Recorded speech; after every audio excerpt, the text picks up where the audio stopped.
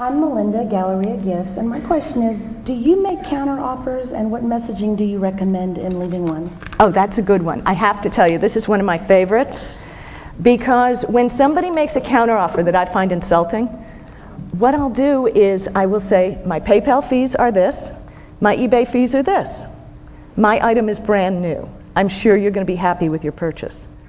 So rather than getting all ticked off that they've insulted me on some really low price, I just give them the fact, and you know, it works 90% of the time.